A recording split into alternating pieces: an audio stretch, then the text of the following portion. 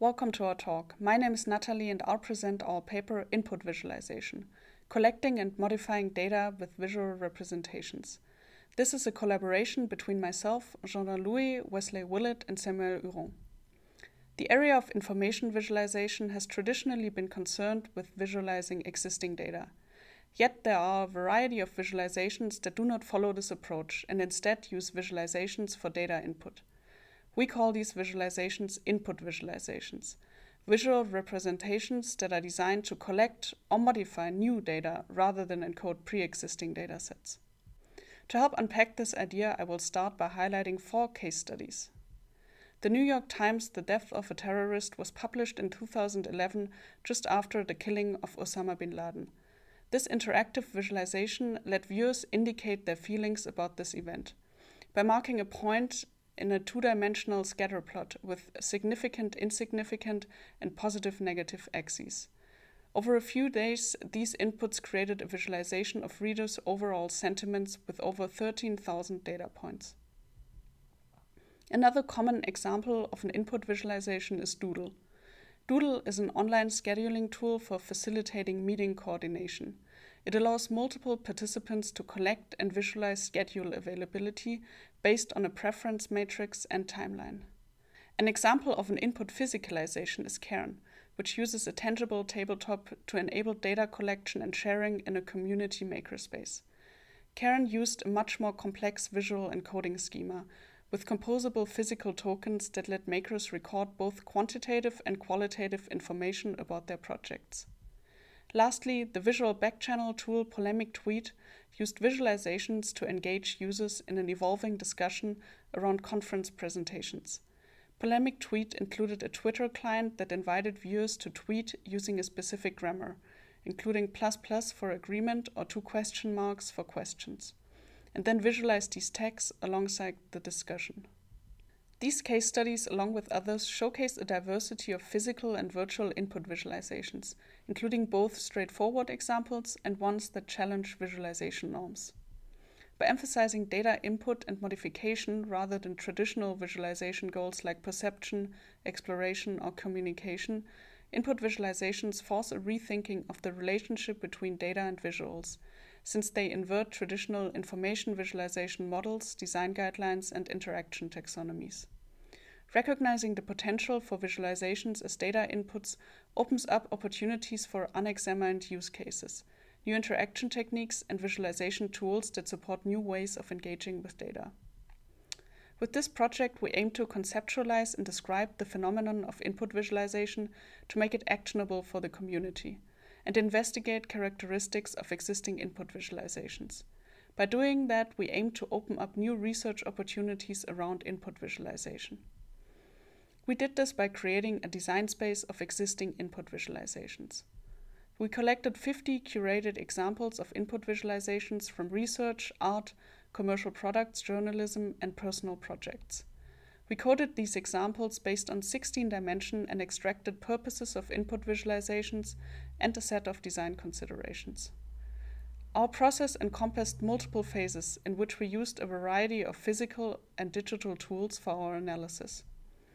Our resulting design space includes both visualizations and physicalizations that are specifically designed to support data input.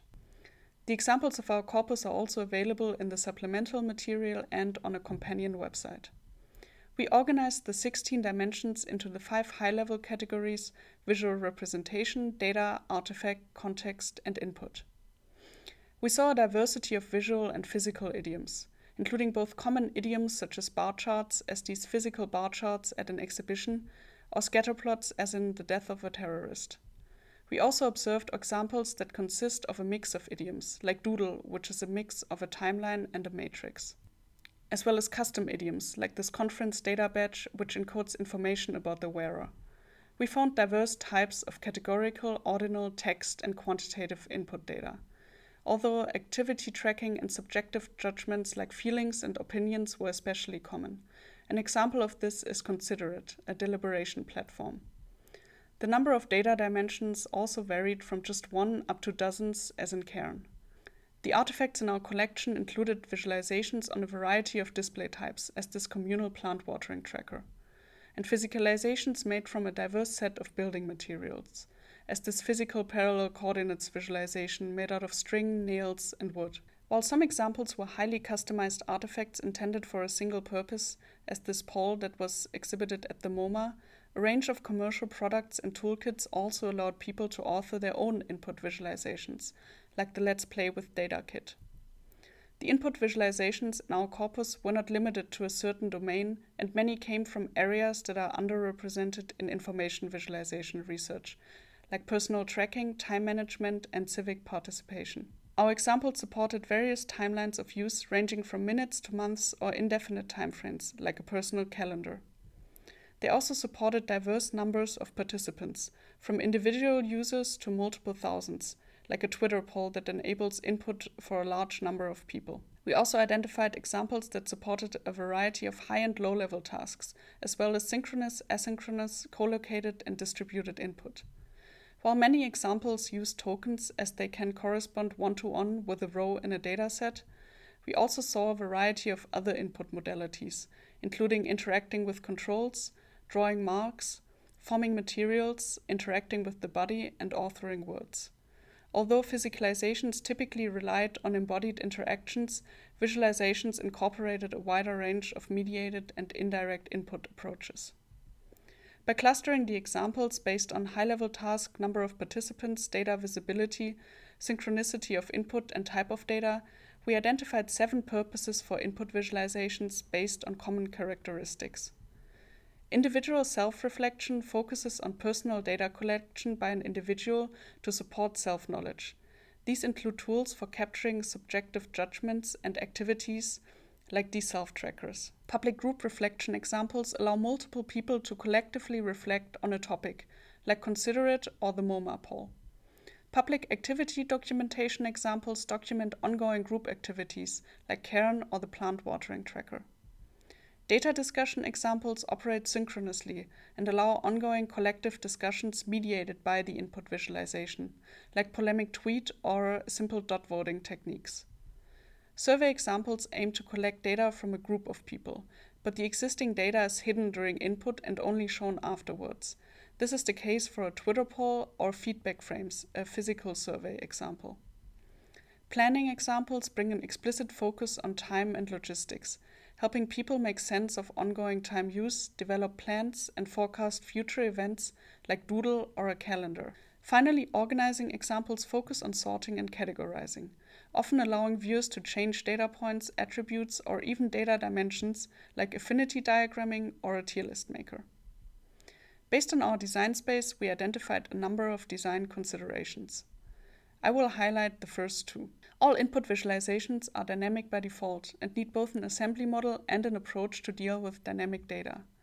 The exact quantity, scope, and nature of the data that will be collected with an input visualization is often unknown at the time it is created.